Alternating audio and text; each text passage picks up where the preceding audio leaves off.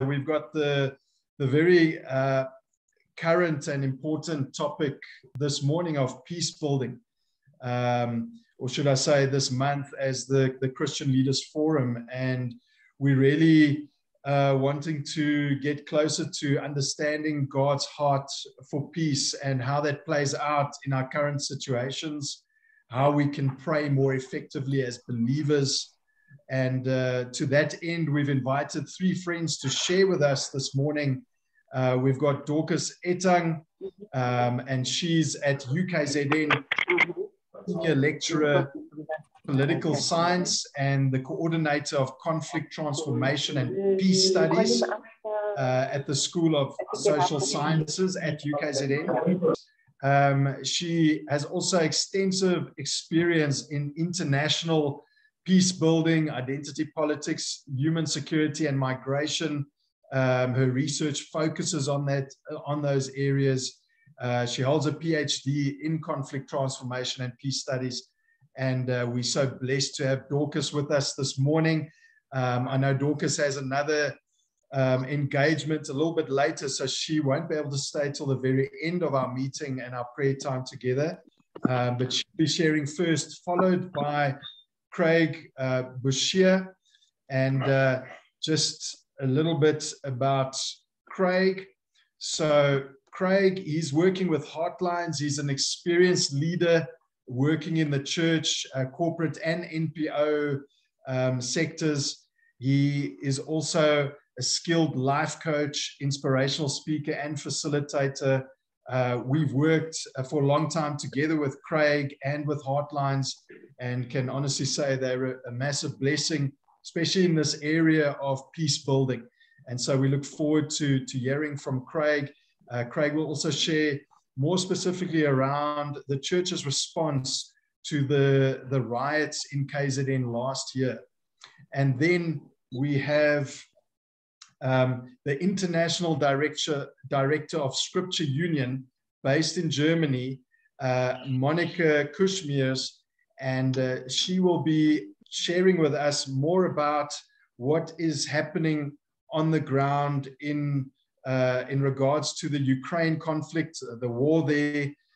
They have teams in Ukraine and in Russia, and really trusting God for peaceful resolution. It's a massive crisis, which obviously affecting the whole world. And, you know, we can just pray that that doesn't escalate even further, but that the Lord can intervene and bring peace. And we look forward to hearing from Monica how we can pray more effectively into that area. And so we're very blessed to have these three speakers with all their experience to share with us this morning. I'd like to open in a word of prayer, and then I'll first hand over to Dorcas, that will be sharing more in general about peace building and her experience in that field, which will also help us greatly. So let's bow our heads in a word of prayer.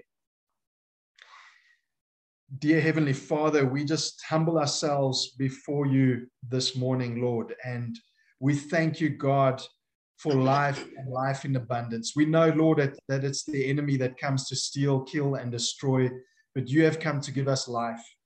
And Lord, you are the Prince of Peace, and we live in a world and in an age, Lord, where there's so much trauma, so much devastation, so much death, so much conflict, Lord. And many times we don't have a clear answer, a clear direction, but we thank you, Lord, that nothing of what has happened and transpired in recent times has taken you by surprise, Lord God. And we know, Lord, that you have an answer, you have a solution, and Lord, that you empower your children, Lord, to be agents of change, to be the peacemakers in the world today. And so, Lord, we come together this morning on this call from all over the world, and thank you that we can share with each other, that we can pray together, your kingdom come, and that your will be done. I ask your blessing on our speakers this morning, on Dorcas and Craig and Monica. Thank you, Lord, that they've made time to join us this morning. And we pray, Lord, that by your Spirit, you'll help us to pray effectively into the current situations which have permeated this world, Lord God, that we are living in this time. And so, Lord, we commit this meeting to you. We pray, Lord, that above all, that you will be glorified in Jesus' name. Amen. Thank you, friends. Thank you for those that have just joined. And we will continue now. The program is being recorded and it will be available on social media later on. We can send you all the link, and we encourage you to share it with your friends as well. We know it's difficult to get everyone on a call at the same time. But without further ado, I'd like to hand over to Dorcas. Dorcas, thank you so much for joining us again. And please feel free to share from your heart. Over to you. Great. Thank you so much for having me. So my talk will be divided into 3 key parts. The first is to give you some insight into my experience in peace building. Secondly, to look at the role of the church in conflict. And I bring forward examples from Africa on how the church has engaged in conflict. And then thirdly, I will look at some of the ways to facilitate and broker peace, promote reconciliation, and contribute to peace building. So my interest in peace building goes way back to when I was completing my master's degree. I had an opportunity to intern the Political Affairs Division linked to the UN Security Council. And part of my role as an intern was to go through the decisions made by the UN Security Council and pinpoint and identify how the Security Council's decisions on peace and conflict relate to women and children. And so in reading those decisions, you know, I was enlightened about the impact of conflict on vulnerable groups and societies. And fast forward later, after finishing my master's, I got the opportunity to work with the African Center for the Constructive Resolution of Disputes. This is an organization based in Durban, and I was in the peace building unit. And our role was to conduct peace building trainings in countries like the DRC, Sudan, Burundi, Liberia, South Sudan. And so every year we would travel to these countries and hold 1-week peace building trainings. And so we would have 20 to 30 people from the city where we're holding the training, and we'll take them through what peace building is.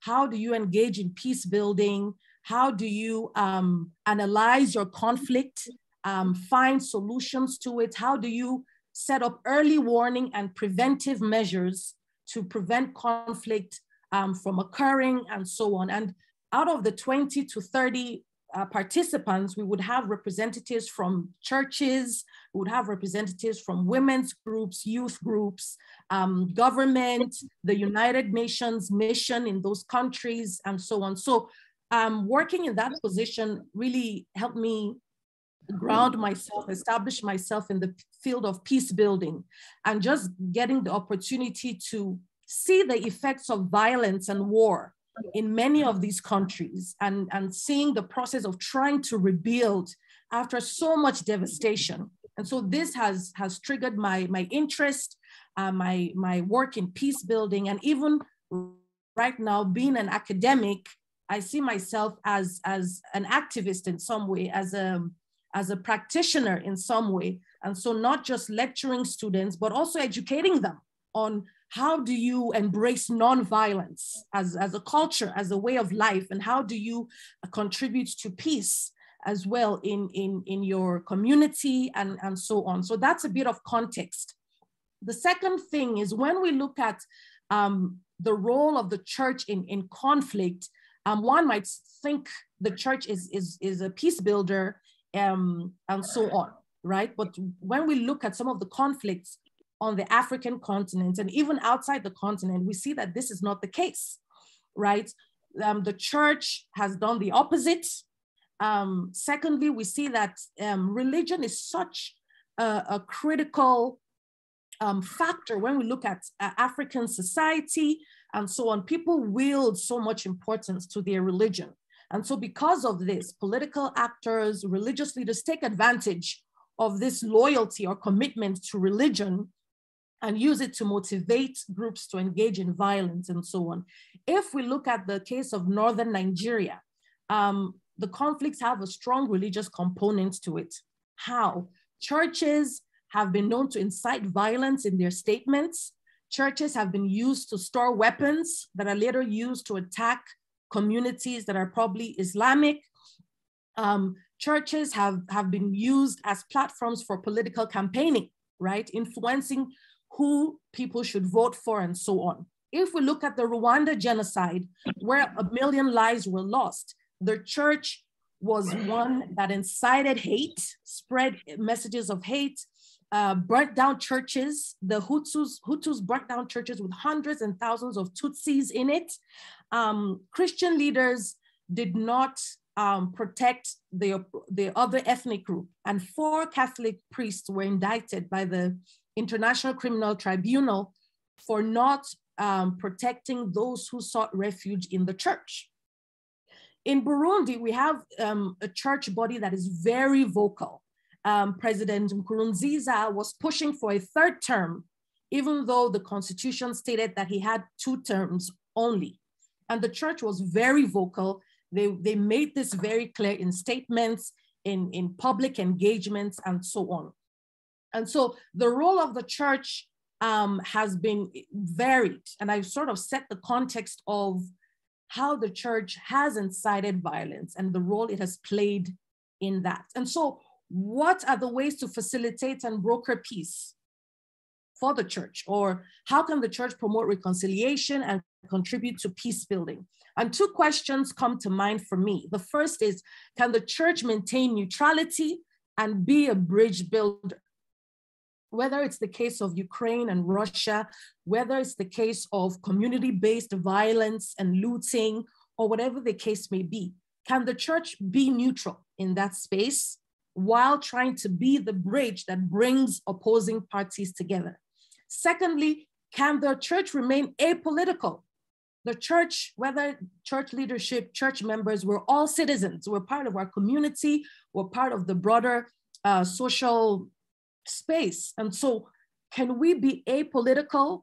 And if we cannot, what should be our level of engagement in politics so that we're still seen as credible, we're still seen as neutral, but still being political actors? And I think this is a major challenge for the church. And because of this inability to probably find a balance, we see that the church sometimes is very quiet. The church is very absent in these issues, but we are part of the community. We are part of society. And so what should be our role?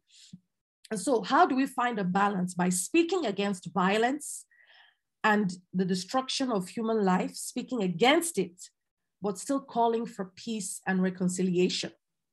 And so some of my thoughts are one, to avoid creating alliances with opposing groups. Okay, in the case of Ukraine and Russia, there's a story or report that the leader of the Russian Orthodox Church is a strong ally of Putin. And so he has not given a clear stance against the invasion, and kind of sees Russia and Ukraine as being one. Right? They need to be united and so on and so forth. So this is what the church is portraying publicly in this instance, right? And so if we want to avoid creating alliances, how do we do this? How do we do this? And for me, it all has to be about the vulnerable groups, right? No matter what side you're on, those who are not at the decision-making table are those who are most affected. And that is how the church should respond. Another way, apart from avoid creating alliances, is to determine who the key actors to the conflict are. If it's at the provincial level, if it's at the national level, who are the key actors, the players at the conflict? And so we need to identify this at the church, as the church, and begin to find opportunities to engage them. How do we take principles and and values of justice, compassion, forgiveness, reconciliation. How do we begin to tweak those to fit the audience? If we're dealing with political actors, we're dealing with community leaders who are sort of at the crux or at the helm of the conflict, our church members as well. These are citizens who after Sunday go into their communities. Some of them hold leadership roles in the spaces that we engage with them. How do we bring political issues and political conflict and societal conflict and begin to change their mindsets? And so these principles of reconciliation, forgiveness, and so on, we need to now understand how to apply them in the different contexts. And so it involves understanding who the key actors are. It involves understanding what the key issues are that are causing this. And the role of education is so critical, right? We must educate ourselves on the political developments that are happening. And this leads me to my next point, which is what role can the church play in prevention? And this is what we call early warning. Are there signs that something is about to erupt? Are there some conversations that are happening, some activities that are happening that could create more violence or lead to the escalation of violence? And so we need to be in that space of prevention, okay? In the case of Russia and Ukraine, of course, we know we're dealing with two quite strong individuals with strong opinions and views. At that high level of political leadership, how can the church begin to engage those individuals right before the onset of military invasion? Be it at the community level, at the provincial level, how do we see those warning signs and begin to engage? And that's why when we read the research on peace building, it says peace building is an ongoing process. There's no start and there's no end to peace building. We do not wait for conflict to escalate and go beyond our ability to manage it before we start talking about peace. And so if peace building is an ongoing process, then we can prevent violence, we can prevent escalation, and so on. So that's prevention. In being reactive, right? Sometimes conflict does break out. Parties are not willing to come to the table. What should be the role of the church? I think it's still engaging the key actors that are involved in the conflict, calling for non-violence and peaceful engagements, right? This is very critical. And the social media is an absolutely necessary tool that the church needs to use. WhatsApp, YouTube, TikTok, whatever the case may be. And when we look at the world right now, the loudest voice controls the agenda. And what is the loudest voice? Military acquisition, war, destruction of human life. And if that's the only voice that people are hearing, that will shape society. And so as agents of peace, are we trying to be a loud voice as well? Are we trying to use all platforms to push forward principles and values that embrace peace and promote peace building? Of course, the church has historically been a support for communities. When we look at conflicts in Africa, the church has provided support and assistance to vulnerable groups, first aid, household goods, medication, food and clothing.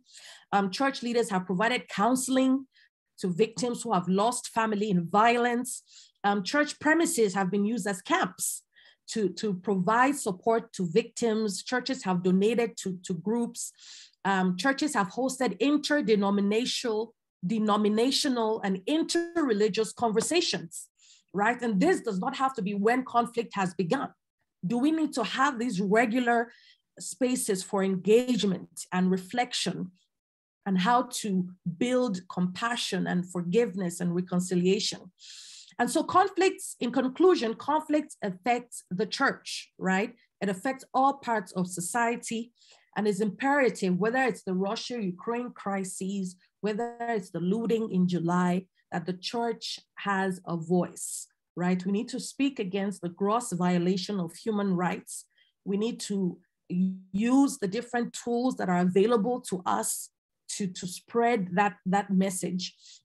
And I think very importantly, the church cannot remain silent. We must educate ourselves on the political, social, economic developments around us. And if we notice some little signs of potential conflict, how do we begin to engage the right individuals, the right groups to switch or change the tide from that of violence to peaceful resolution?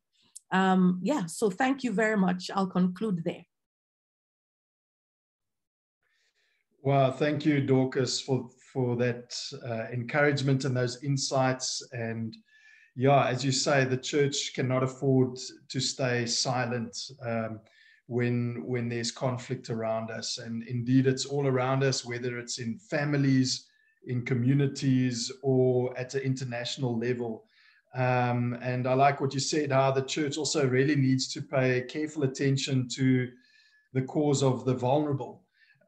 We can see our Lord and Savior Jesus Christ. He always had the lost, the last, and the least on his mind, and how to support them, how to lift them up, and to give them a future and a hope. And in the same way as the church, we should be agents of that.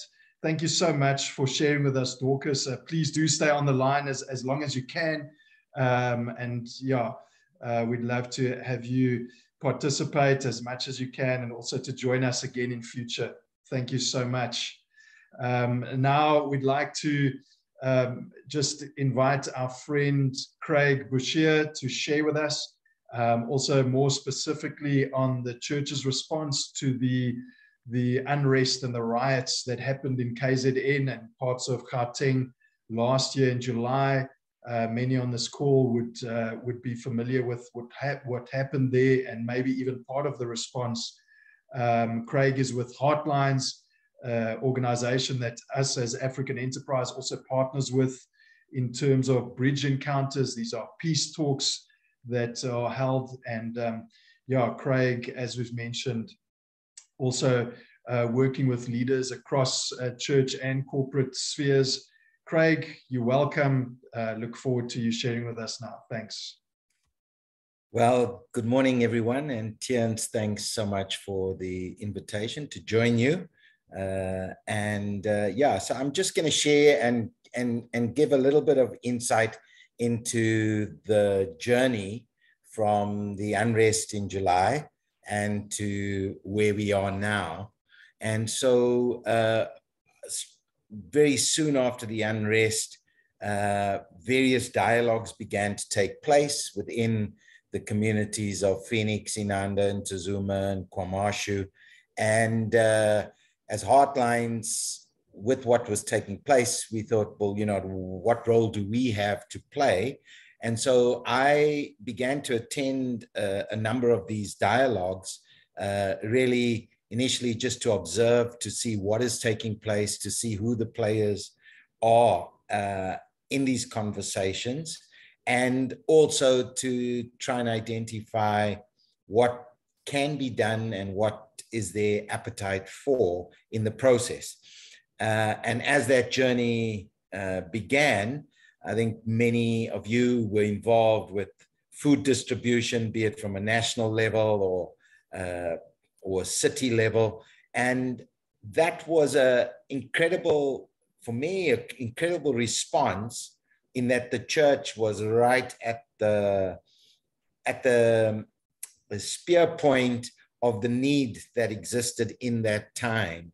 And following that, Heartlines through sponsorship were able to assist micro businesses that were affected by the looting. Heal Our Land played a big part in that.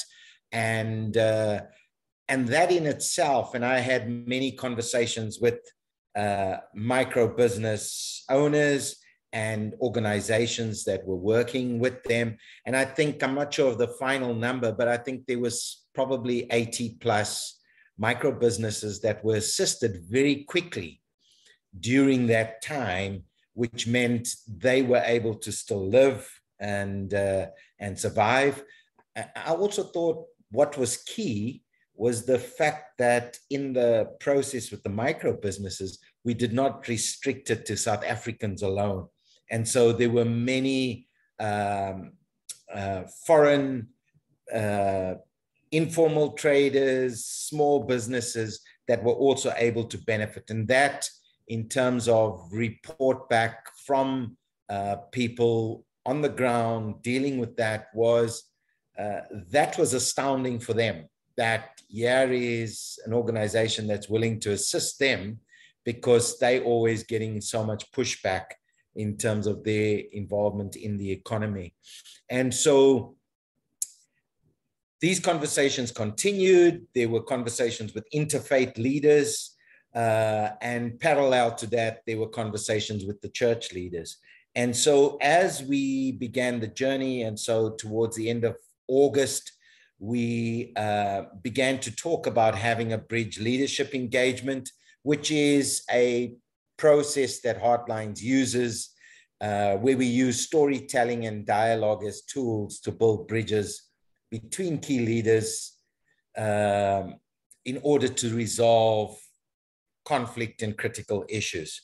And so when the idea was shared with the church leaders, there was an instant response and take up. And the question was, okay, when can we do this? And so in September of last year, we brought together 28 church leaders. It was 5 from Phoenix, 5 from Inanda, 5 from Montezuma, 5 from KwaMashu, and the other 8 were 1 or 2 from Durban North, Umhlanga, Newlands East. There was 1 or 2 from PMB. And we spent 2 days at African Enterprise taking these leaders through this bridge leadership process. And it was quite an amazing experience and journey, because you've got a present conflict. People are looking for solutions, and the appetite to engage and to say, well, how can we get these bridges built was very high. And so it was a brilliant engagement for those 2 days. And we then followed it up with a second bridge engagement, but this time in November. This time we brought together leaders from across the province. So there were leaders from Moy River, PMB, Ladysmith, Newcastle, from Impangeni, so from different areas, but all areas that were also affected by conflict in some way. Yes, we know Durban was the key place and was probably most affected. And there again, just coming together, sharing around story, having this dialogue, taking them through processes that we use. We saw leaders hungry for wanting to begin to build bridges. And so specifically within the Pinku region, we have continued to meet, because at the bridge leadership engagement, a pastor from KwaMashu had suggested around our last lunch together, why can't we do a sports day and bring the church together in that way? And so that started something going. And so we started at the end of in November last year, having meetings. And a few weeks ago, we had the sports day in Inanda, and Inanda was chosen really as a strategic venue, both in terms of our political history, but also in terms of the fact that John Dube and Mahatma Gandhi literally lived in the same community in Inanda at the same time, and were literally neighbors, had many dialogues between each other. And so also Umhlanga High School was the place where Nelson Mandela chose to vote in our first democratic elections. And so very strategic in terms of our history as a nation in moving towards democracy, But also I felt very strategic in that John Dube, being a man of God, is a key leader from this community. Mahatma Gandhi, who was a freedom fighter himself in terms of the passive resistance movement. And so having the sports day in Inanda at JL Dube Stadium was significant. Also, what was important, that we got ministers from Phoenix to cross the bridge to Inanda, because to get the ministers from Inanda to go to Phoenix, not very difficult, very easy, in fact. And along the journey, you know, I could pick up certain fears and certain hesitancy, because initially the idea was, well, we can get a ground here in Phoenix. And so we shifted that idea and got them to buy into having it in Inanda. And interestingly, the leaders from Phoenix, many of them had actually gone into Inanda for the very first time in their lives. And Inanda and Phoenix are neighbors. It's two communities joined together. I mean, they're literally neighbors. And so that was important. And also we're thankful to God that we also got coverage on SABC, who came in and gave us great coverage on the news channels. But also, as I think Dorcas highlighted, is to get that voice heard. To have that voice heard is very important, the voice from the church. And therefore, that Sport Reconciliation Day, we restricted it to church leaders, and that included the lay leaders within the church, because we said, if we can't get it right, how can we expect the broader community to get it right? So we really need to lead by example. And so the question that has arisen along the journey is, okay, what's next? What do we do next? Because we know that the journey to reconciliation is a journey of many steps.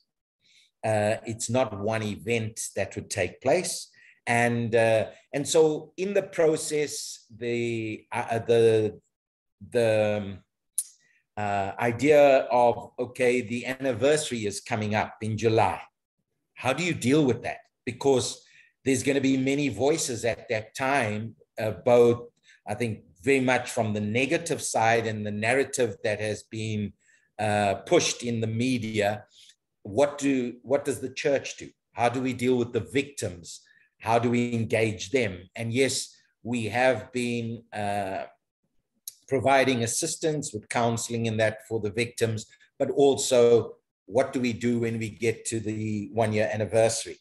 You know, and so using storytelling, which is non-threatening, is very easy to move into that process, is a wonderful tool to be able to bring about social cohesion.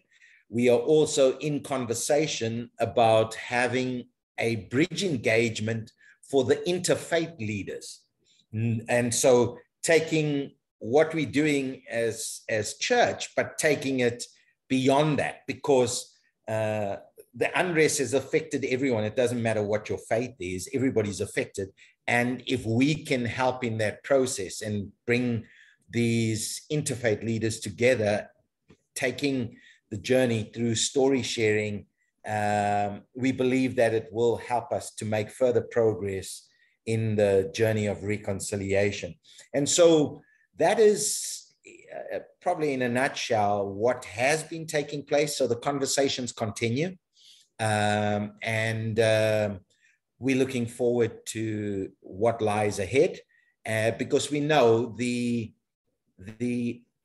possibility of further uprisings that exists, the fears within the communities that still exists. But I do believe we have taken steps towards allaying those fears. We have taken steps that if certain things are rising, that the early warning systems will kick in because the leaders are engaged and the leaders are aware, so that more can be prevented rather than us reacting to when something occurs. So yeah, thank you very much. Well, thank you, Craig. Thank you for sharing, and thank you for all the great work that you guys are doing, and for always being there to partner in these initiatives. So yeah, as our founder, Michael Cassidy, who's actually also on this call, as he likes to say, nothing happens until people meet, and also a firm advocate for the power of story. So well done. Keep up that good work. And then, yeah, I must say, I love the potential that sport has to bring people together. Although in terms of conflict resolution, maybe there's some sports like rugby that might start battles and not actually resolve the conflict. You never know. But thank you for sharing, Craig.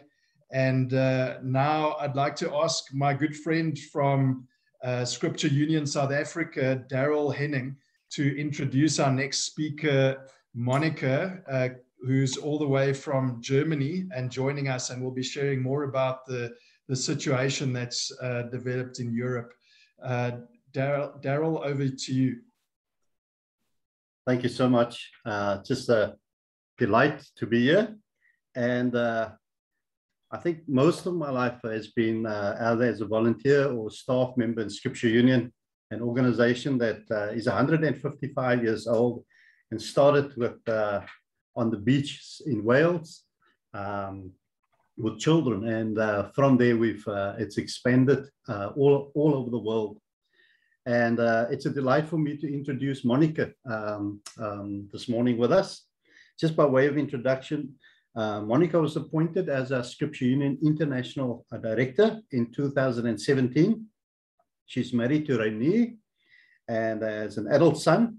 Because of the Russian community there. So some of Ukrainians were quite suspicious of what Russia might do. For us, in Europe, it came mainly as a shock that Russia really came in with a huge force. But for some Ukrainians who had observed it for a while, they have been quite suspicious of what might happen over time. In terms of what is happening currently, the fighting is happening mainly in the border areas from Russia and Ukraine, and Russia is especially interested in the southern part of Ukraine, but at the same time they want to change the government in Kiev and put in a Russian-friendly government. The expectations have not been met, let's say that, because they didn't expect that Ukraine would fight so strongly against the invasion. The very painful thing is the humanitarian crisis. So especially the countries in the south are in a dire situation. City officials report that 80% of the residential infrastructure in the cities in the south is not habitable anymore, and most of it is damaged beyond repair. And countless civilians are dying every day. Officials and medical personnel are suggesting that the real number of casualties is much higher than the official number, because it is basically impossible to identify and bury hundreds of residents. So it's really a horrible war, especially in the south. In the north, and especially Kiev, the Russian army seems to be sending missiles into the city. High-rise buildings are burning, but and there are air raids, but the death rate is pretty low, and Russia is still trying to encircle Kiev, but it doesn't work pretty well. So the people are under siege, but they kind of manage, as you can say, at the moment in Kiev area. Humanitarian convoys are constantly blocked, but as of today, we know that more than 3 million people have fled Ukraine to Europe through some of the border countries. And the thing is that sometimes it takes like 2 days for people to wait at the border before they can cross the border, because Ukraine, of course, is checking who is leaving the country. Only women and children are allowed to leave, because men with up to 60 years have to stay in the country to be ready to fight or to be drafted into the military if necessary. So we in Europe, we have a huge influx from mainly women and children coming into our countries, and they are really traumatized because,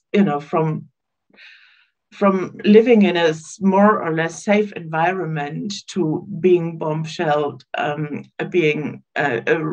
running for life, it's been a big change of life for them. And I have talked to a couple of people who have come to Germany, and they say, we still can't believe what's going on. It's like as if we were still dreaming.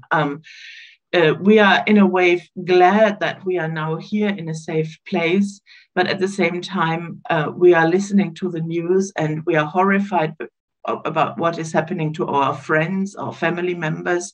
I met a girl who said, my boyfriend is still in Ukraine, and every day I'm trying to read the news. It's so painful because I don't know if he is safe or not. Husbands are there, fathers are there. So it's families are torn apart. I think this is, in a way typical for a war, but at the same time, when you are talking to people and hearing this, and you are hearing their stories, it's extra painful. So our team is scattered as well, because people are responding differently to the crisis.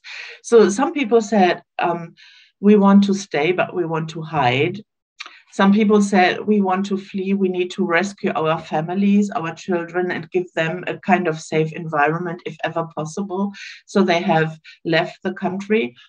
And some are staying, and they are trying to help as much as possible. So we have reports from our teams that they are helping with others to evacuate, that they are helping the most vulnerable elderly people, really, who don't have the courage to leave the country and travel so many miles to leave. They are trying to feed those who don't have anything anymore.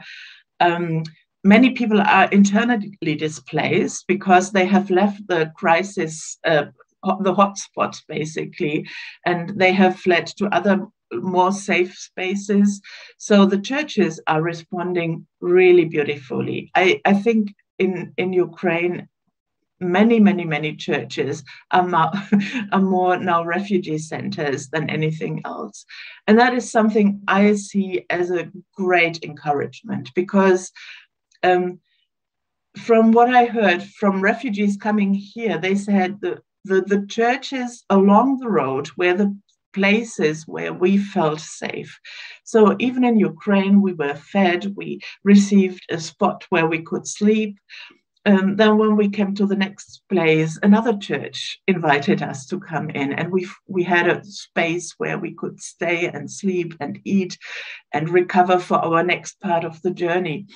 And I remember a story one of the girls told me when before she came to Germany. She said, I came to Moldova, a very, very poor country.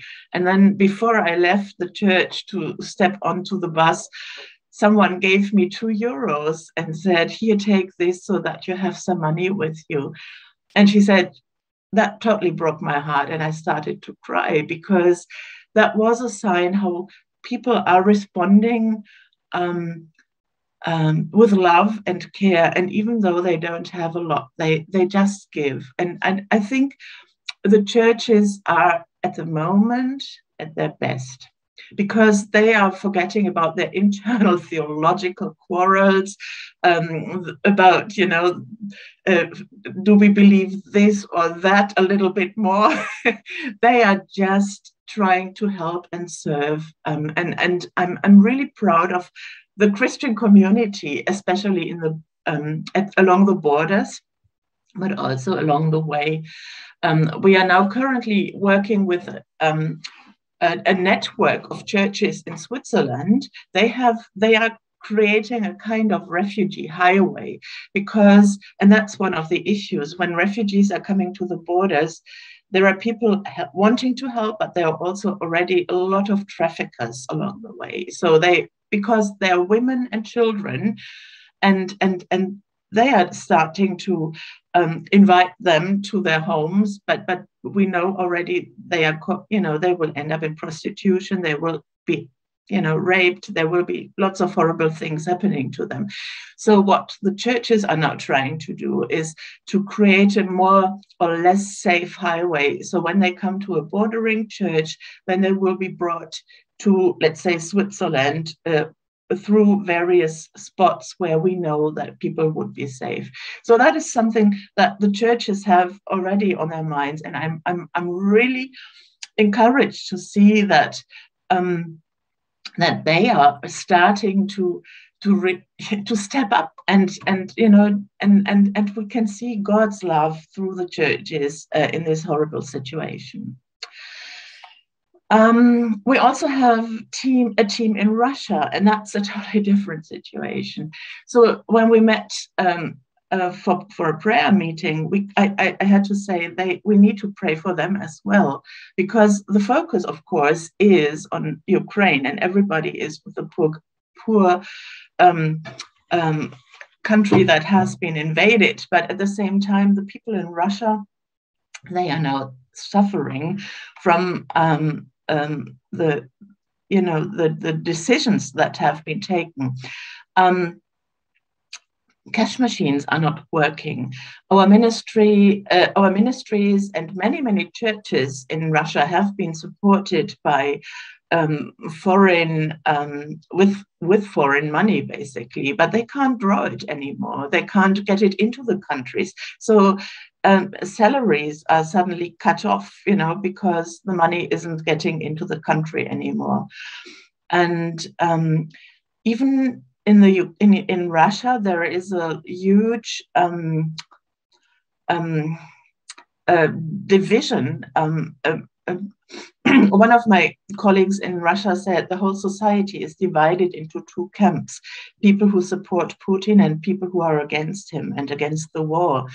And there is a great tension because people are arguing with each other, and emotions are running high. It's very complex because everybody has friends and relatives in Ukraine, but then at the same time, there is this loyalty towards the government. And like Dorcas said, even some of the Orthodox church leaders. And so there is a huge mixture of feelings. Everyone is worried. Especially young people, they are against the war, and they are part of the protest movements, but of course that is also very dangerous for them. So once they come together, many of them are arrested. And I heard from my colleague, she said a family was going to put flowers, to lay down flowers at the Ukrainian embassy, because they wanted to show that they were considering their friends in Ukraine. And the whole family was arrested, including 3 children between 5 and 11. So it is very dangerous to speak up against the war in Russia. But society is totally divided, and even the Christian church is divided. They don't have a clear position. And I think a lot of it has to do, of course, with fake information they are receiving through the public media, so they don't know what is going on. I have to say that the Russian team apologized to the Ukrainian team and said, we are not happy with what is happening and going on. Please take our apologies. They are very embarrassed for their country. So that is the emotional side of it as well. And I was very pleased to read yesterday or the day before yesterday, the leader of the Russian Evangelical Alliance has written a letter of apology to the Ukrainians as well and said, we have tried our best. I have even written to Putin before the war, but it has started now, and now I have to apologize to you. This is not my war, basically. So I think the Christian community is trying to respond well, but there is a tension and division. People in Russia are panic buying food. Prices in the shops are increasing. The money from outside is not coming. So people are frightened and worried. And yesterday I connected with one of our team members there by WhatsApp, and she said, "You made my day. We feel like in Russia, we are feeling like the bad guys, but that someone is connecting with us and speaking to us, that really, really means a lot to me." So that was quite encouraging. Now, the neighboring countries of the surrounding nations are quite concerned as well. So we have countries like Lithuania, Estonia, Latvia. They have all been part of the Soviet Union, and they know. And over the last years, there have always been provocations by the Russians. So, someone flying across the country, even though it was not allowed.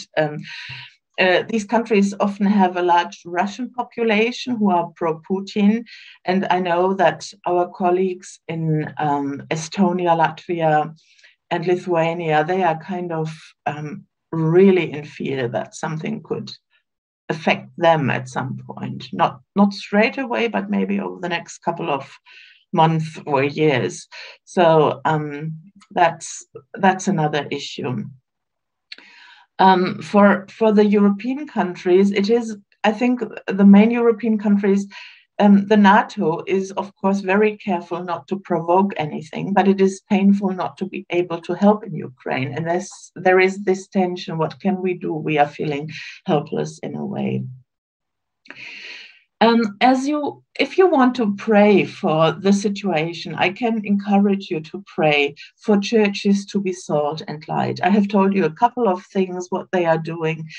They are serving, but it is hard for them as well. But I think really that's what we as church, or God's church, are called to be doing, to be salt and light, especially in situations like these. I think we also need to pray for Christians in Ukraine because they are full of pain, and it is important that they don't develop hatred. I was reading a Facebook post from one of my Ukrainian friends, and she was writing something, showing a picture of kind of friend who had died, and then she said, "I will never forgive the Russians," and I said, I felt like I totally can understand that she is feeling that, but at the same time, I would wish that there would be forgiveness at some point. So I think it is important that we also pray for our Ukrainian friends, that they will not be torn by hatred, but that they will have this kind of open mind to let Jesus heal them, I think, and that they then might be able to forgive at some point. So I think that's basically one of the prayer items. And I think we also need to pray for Russia, because bringing financial support to ministry is nearly impossible. There might be ways of people going with cash in pockets, but it is dangerous as well.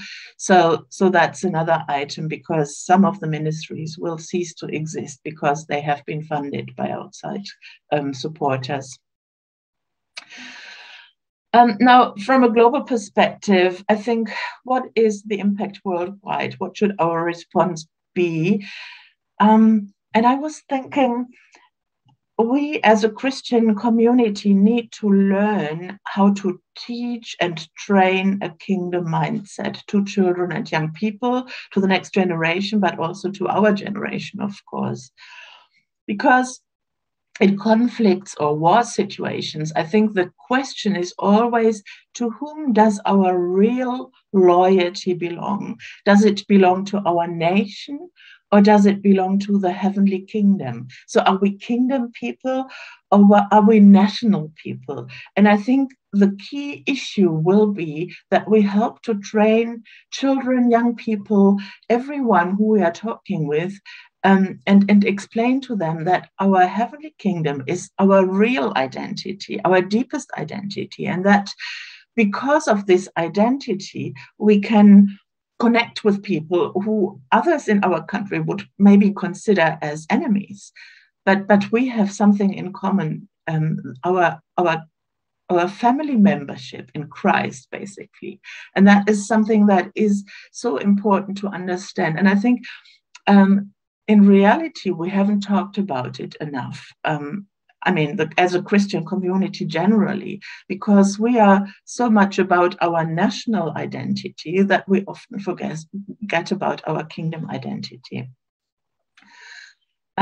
So what we are looking into over time, and it is not for now, but we are kind of thinking about developing resources for children and young people to look at what God is saying about peace and reconciliation, and about who we are and what is important for us to be. The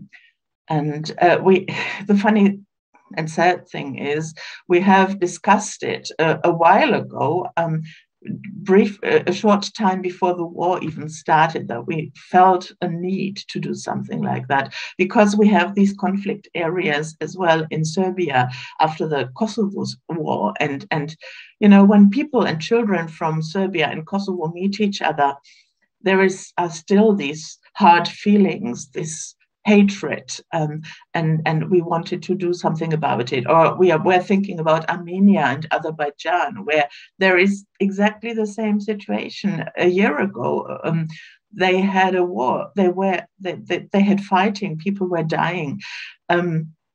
So we feel there is a need for the Christian community to do proper teaching, training, and helping them to understand where do we belong, and how. And I really like to circle back to Dorcas. How can we be peace builders? How can we help the most vulnerable people, because we are people of God's kingdom? So that's my bit. Thank you.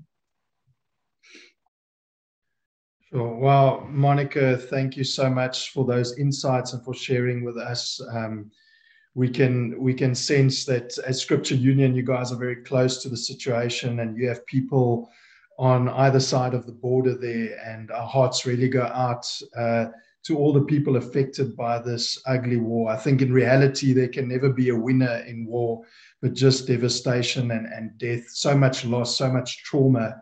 And I think you've really opened our eyes today to the situation within the church, the sentiments, the emotions that are high, the need for God to keep hearts soft and focus on his kingdom principles, and just to be ready to forgive every day. Also the intense danger for the refugees that are leaving the country, and you know, those traffickers that are just sort of lying in wait to set traps, and just such a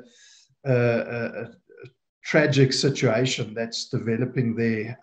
It certainly needs a lot of prayer and every help that the church globally can afford to give these people. So thank you so much, Monica. We really appreciate your time and the great work that you guys are doing as Scripture Union. Such an amazing legacy. Thank you for the work that you're also doing in our country, in South Africa. Wonderful caliber of people that you have, like Daryl, that's serving on your teams here. Such a friend to us as African Enterprise, and for the Christian Leaders Forum. So we are going to break into prayer rooms now. I'm going to try and just click that button, and it's going to sort of randomly put us into little breakout rooms. And then I'd like us to just pray in response to what we've heard this morning. Just the incredible need that our world has in regards to peace building, and the fact that our Lord has given us everything that we need to be his hands and feet in the situation. As Monica said, to be salt and light. And yeah, let's pray also for our country, South Africa, where there's just continuous tension, given the poverty in our land, that the Lord can really intervene. And then more especially also for the situation in Europe, Ukraine, and Russia, that we can pray into that situation, that we can pray also specifically for the churches, the church in Europe, Ukraine, and Russia, and that we would follow in the example of our Lord and Savior Jesus Christ in terms of having that heart of forgiveness, that the destitute and the broken, the separated, that they will be absorbed into the church, that they'll be taken care of, that they'll be protected, and that there would be provision for the gospel work in all of these countries. Let's not forget about the church in Russia as well, and pray for them, and that the Lord can use them powerfully in this time. So there's a lot to pray for, friends. Please pray as the Holy Spirit leads you. These are powerful times of agreement and prayer. And so we'll go into the breakout rooms now. We don't have a great amount of time to pray together, but we'll pray for about 20 minutes, and then I'll call us back into the main room where we'll close off. And if possible, if Michael is still with us, I'll ask Michael to close for us in prayer at the end of the meeting after we come back into the breakout, back out of the breakout rooms. Thank you, friends. I'll put us into breakout rooms now.